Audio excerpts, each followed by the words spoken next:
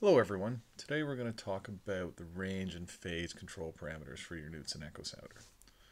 So as we mentioned previously, to activate your different menus, you can go up to the control box, select which one you want, and it'll appear down on the left hand side, probably docked below your main control parameters, or you can activate it from the quick menu select here. So depending on your monitor and your resolution, you may have to scroll down a little bit to see the menu down below your control box. So first off, as I mentioned, this is the range and the phase control parameters. And those two work hand in hand to create the search window that you're going to establish for your Echo Sounder to look for and obtain the bottom. So a way I use to remember it is the range is going to be the amount of information on the screen at any point in time. It's going to define the size of your search window. The phase is going to tell you where in the water column that search window is going to appear. So for example, right now I currently have a range set up of 20. So it's creating a phase from 0 to 20 meters is now my search window. So you can see here, if I go down to the phase parameter and I activate the arrows button, as I click one down, it'll move my search window. Now my search window is appearing from 10 meters to 30 meters. So I'm still maintaining a 20 meter size, because that's my range setting, but I've now moved that further down into the water column. If you see here, the other setting is called overlap at 50%. So if you'll notice, every time I move the window down, it's not jumping from a 0 to 20 meter window automatically down to a 20 or 40 meter window. It's doing an overlap of 50% of the range each time. So in this case, 20 meter range, an overlap of 50% is 10 meters. So each time it's moving my window down 10 meters, but it's still maintaining that 20 meter size.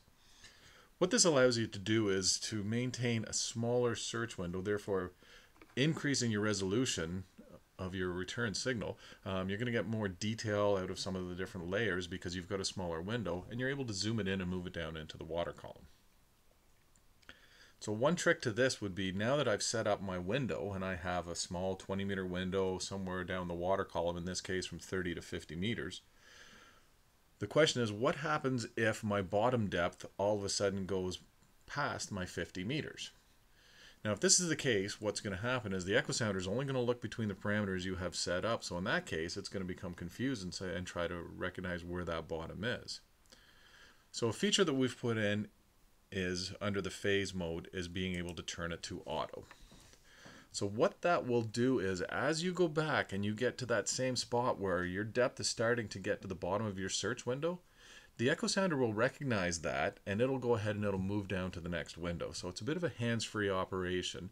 If you're working with your data logging package, you've got other things on the go, this is one thing that you don't have to worry about the bottom being lost out of your search window, because it's going to be constantly adjusting based on your auto phase. The next parameter we have down here is called a shift threshold. So where that comes into play is, let's say we've got our window set up here from 0 to 20 meters. And our bottom is starting to get deeper and deeper. We're now going 17, 18 meters. We're getting close to the bottom. The shift threshold is going to tell the system when to trigger to move to the next window or the next phase. So basically, in this case here, if we're set up with a shift threshold of 10%, so 10% of a 20 meter range is 2 meters. So what that means is, as my bottom hits 18 meters, it's going to trigger and move down to the next window. Same thing, as it gets within 10%, if it starts getting shallower, it'll move up to the next one. So those are parameters that you can adjust. The depth limits set for default is minimum maximum of 0 and 5,000. So this comes into play in a couple of different places. So let's say, for example, you've set your depth limits for a maximum of 100 meters. What that means is the size of the ranges is now limited, so you can see, as I toggle through, you only have the option to go up as high as 100 meters as your largest range. If you have it set larger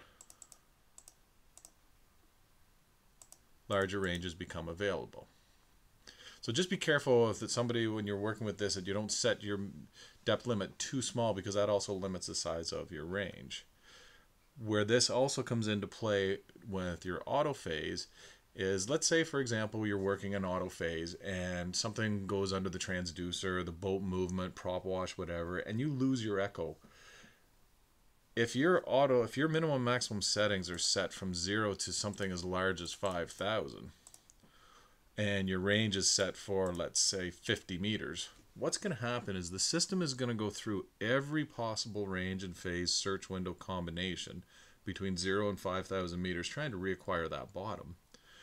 So this would take, depending on the depth of water you're in and your ping rate, this could take a couple of seconds for it to reacquire. By reducing your depth limits down to something more, if you're never going to be in more than 500 meters of water, set it to 500 meters. Because what that's going to do is it's going to speed up your acquisition time if you are working in auto phase mode and you do lose the bottom. So again, minimum maximum settings will determine the largest range that you can have available, but it'll also determine the speed of your reacquisition time if you're working in auto phase.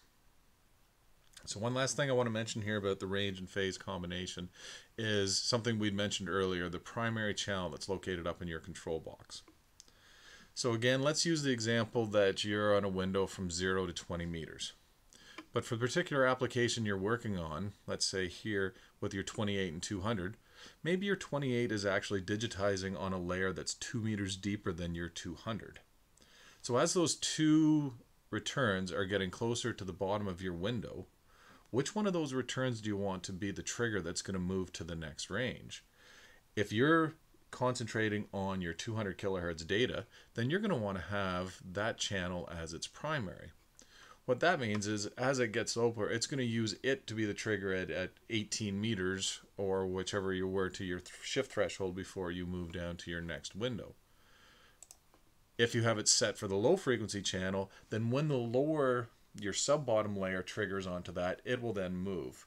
So just keep that in mind, that if you're really concentrating on tracking, let's say, your lower frequency channel, you want to make sure that that is going to be your trigger for your primary channel as you get deeper. That way you're not going to lose any visual information in your echogram.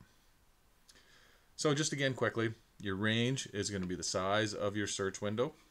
Your phase is going to be where it's located in the water column. Your overlap is how much overlap you're going to get between each one of the phases as you lower into the water column. Your shift threshold is going to be what triggers to move to the next window.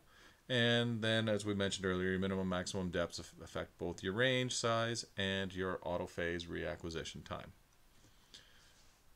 That's it for now. We'll talk to you again soon. Thank you.